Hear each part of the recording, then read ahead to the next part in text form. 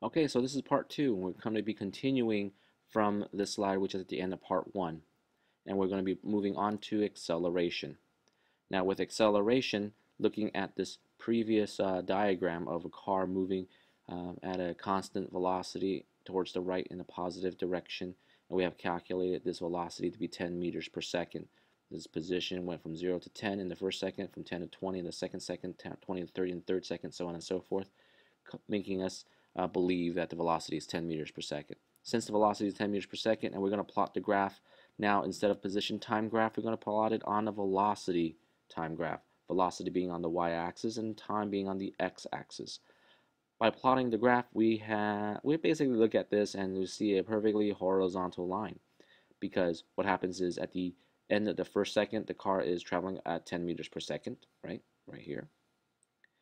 And then we take 20 divided by 2, we have 10 meters per second. 10 meters per second again on the second second. Third second, fourth, fifth second is the same. So then now, if you look at this graph and you look at consider the fact that the car is moving at a constant velocity, constant meaning no change. If there's no change in a car's velocity, that means the car will have zero acceleration. Okay, zero acceleration. Constant velocity always means zero acceleration.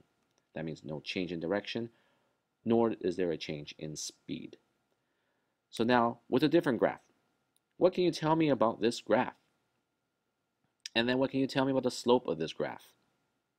Okay, so I will be using this graph again in class when we talk about velocity time graphs, and that will be on Thursday, because since it's a shorter week, the graph this will take over the place of small group work for a time, and I'll be allowing group work on Wednesday and Thursday. Okay. So go ahead and hit pause and try to write down as many things you can tell me about this graph. Remember, this graph is not a position time graph, but a velocity over time graph. Okay? Go ahead and answer these two questions, but pay particular attention to the first question. What can you tell me about this graph in detail? All right, go ahead and pause and see what's going on with that for you. All right, so the graph that was previously shown was a velocity time graph. So we know that this graph has a positive, I guess a positive slope, so that helps. And then since this graph is in the positive region, we have some pretty clear understanding what that means. So a velocity will be negative if it's in a negative region. So since it's the positive region, we have y positive, x is positive. The y area is positive 10 meters per second, positive 20 meters per second, positive 30 meters per second, 40 meters per second, and 50 meters, all positive because it's in the positive region. But if the graph dips below the x-axis, that's a little different. It's now having a graph. Well, first of all, is that even possible if the graph dips below the x-axis? Interesting. Think about it. Well, the velocity is negative whenever it lies in a negative region. So if you didn't catch on earlier, that basically tells you that the velocity is negative. Doesn't mean that it's going slow. It's basically saying that it's moving in the negative direction, or in your case, left or down. Okay. Positive velocity means the object is moving in a positive region. Negative velocity means the object is moving in a negative direction, so on and so forth. And if an object is moving in a positive region and it has a positive direction, that means the line is located in the positive region of the velocity time graph. Now, it's moving in a positive direction as long as it's in the positive region in the graph. If it's sloping up, it's fine. Sloping down, it's still moving in a positive direction. We'll talk a little bit more about that, okay? But consider that there's many possibilities, and it's really up to you to interpret, and it's kind of hard for me to kind of go over every single detail. So just analyze the graph by looking at the axes and the units, and how the graph is sloped and such. So here are some examples, and this will probably give you a better heads up as to what's going on. Okay, so if you notice both of these graphs, the line is in the positive region right over here. That means this car is always going to be heading towards the positive direction. So if it's a car, it's moving towards the right or the positive direction. If it's like a rocket, it's moving up. Okay, so with the first graph, They're both moving at a positive velocity, but what's going on with this? You see that the velocity is increasing because the slope is increasing. That means this car is moving faster and faster and faster in the positive direction. It's accelerating in the positive direction because there is a slope. Try to make the connection earlier in the first slide of this part 2. Basically, a slope of a velocity time graph makes it an acceleration. Velocity over time. Change in velocity over time is an acceleration. Remember the definition of acceleration. Now this car is still moving in the positive direction or towards the right, even though you have a negative slope.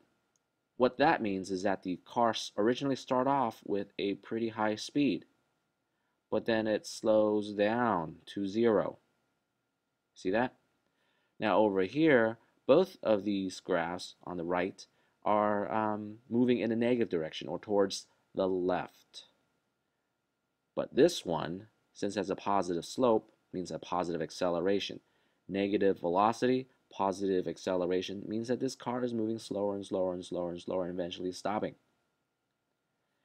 And then you have this last graph, the fourth graph. If you notice at the start of the time, you have 0 meters per second, meaning that it's moving. No, it's not moving, but it's moving towards the left because its acceleration is also negative. Negative velocity, negative direction. Negative direction and you have a negative acceleration means that the car is moving faster and faster and faster in a negative direction. So there's some correlation, okay? Now, what happens when a line on a velocity time graph crosses the x-axis from a positive region to a negative region? What that basically tells me that the object has changed directions. Okay, so very simply, if I'm driving forward and then I stop, then I put my car in reverse. Or another way to look at it is I make it a U-turn. Okay, so those are different ways of looking at the graph. Okay, so over here, to sum it up, acceleration, positive, velocity in the positive region means that this car is speeding up. Over here, since it's a negative region, okay, and you have a negative acceleration, negative slope, the car is accelerating or changing its speed, going faster and faster in a negative direction. And these two are the opposites, where you have a positive velocity in the positive region, but you have a negative slope. Opposites of directions in velocity and acceleration generally means the car is going slower. Again, same thing here. Negative region, positive slope means it's going slower. As you can see that this graph is approaching the 0, approaching the x-axis. If it's approaching the x-axis, it's 0, but if it crosses the x-axis, it means it has changed direction. So at first, it was going in a negative direction pretty fast, and then it slows down, slows down, slows down, stop, and then it moves back. Okay, it moves in a positive direction. Now, a question that I want to ask is, based upon any of these graphs, how are you able to determine the distance traveled by this object? Okay, that's the first question. Distance traveled by an object looking at the velocity time graph. On a position time graph, it's easy because all you need to do is just look at the position relative to the point of origin. That tells you how far. Look at the y-axis. That tells you how far the car has gone. But you cannot look at the velocity time graph and very simply find find the position. So you'll have to do something else. So I'll ask that question in class, unless someone asks me first, in which case then you'll be getting the answer. So it kind of pays attention here. You've got to think about it, okay? Really think about it. And my hint to you to find out the position or how far the car has traveled from the point of origin, looking at a velocity time graphic graph like this, okay, or a graph that looks like this, you should probably, whereas the hint is to look at the units. Look at the units, okay? So if you look at this difficult velocity time graph, you have a flat line. What does a flat line mean on the velocity time graph? A horizontal line. And then you have a steep line. What does it mean when it crosses over the x-axis? And then you have another flat, and you have a curved line. What do you think a curved like concave up on a velocity time graph means. Okay, so if you look at this, for about 3 seconds, this car is moving at a constant rate. Moving at a constant rate of 30 meters per second. There's no acceleration, therefore the slope is 0. At the 3rd second, it begins to have a negative slope. What does negative slope mean on a velocity time graph?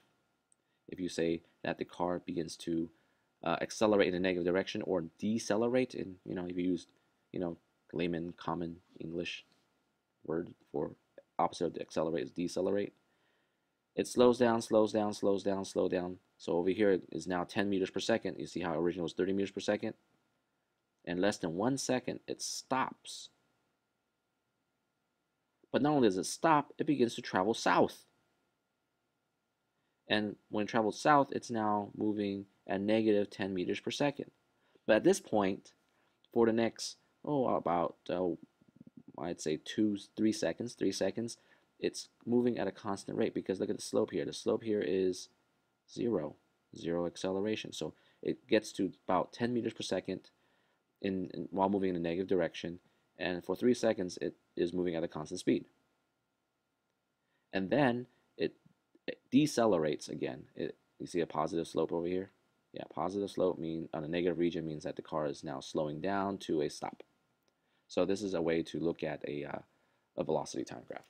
So we're basically going to be looking at different ways of producing a graph using moving objects. So that's kind of the purpose. Okay, so hopefully you'll have time to have watch through everything and ask questions. I'm sure some of you will be pretty confused because I got pretty confused too when I looked at these graphs.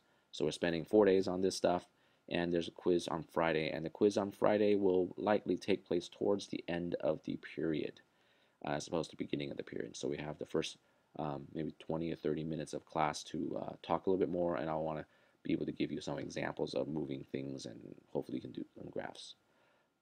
Okay, now if you haven't done the QODs yet, it might be a good time for you to do some QODs.